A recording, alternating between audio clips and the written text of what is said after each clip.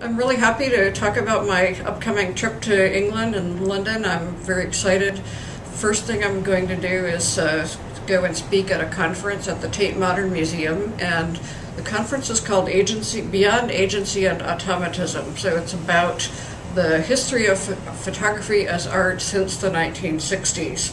So that's recent photography, and it's really about the changes in photography as a medium since the rise of the digital camera and digital image making.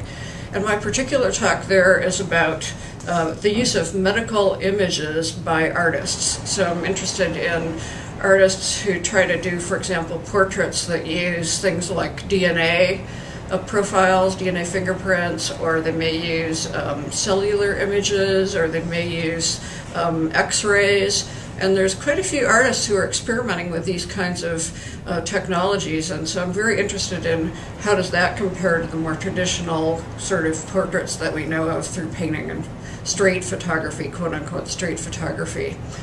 And after that conference, which is July 10th to 12th in London, I'm going to be going to Oxford, and my book is coming out, and that's coming out, I think the official date is June 8th, but they're going to have a reception in Blackwell's in Oxford on June 14th for the book, and my book is called Portraits and Persons.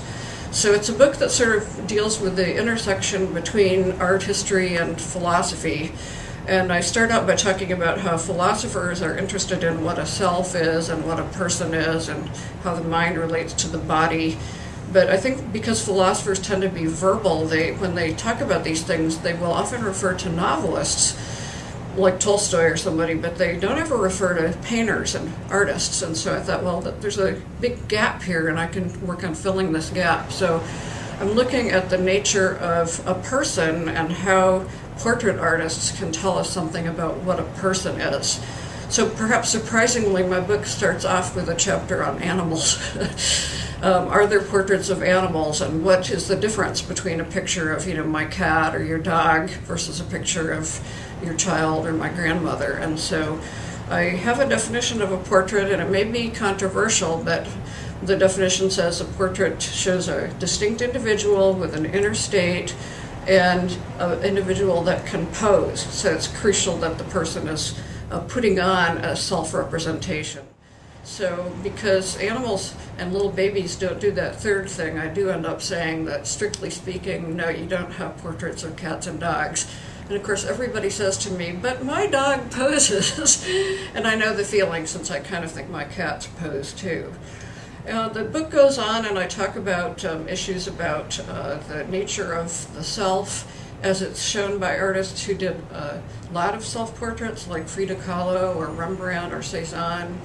And I have a chapter called Intimacy that's about artists' portraits of their lovers and also their parents and sometimes their children. So I'm dealing with how do artists show the close emotional relations they have with certain people. And the last chapter is sort of ties in with the Tate conference because it's a chapter on experimental portraiture, and there I talk about these portraits that use things like DNA fingerprints or fMRI brain scans, and I talk about how these just don't fulfill the kind of notion of portrait that I'm working with in the book. Yes, they give us information about a person's interior, about their genetic makeup, but that's not what we're looking for when we look to try to understand somebody by looking at their portrait. So suppose you see a picture and it's people are studying the brain when you're in love.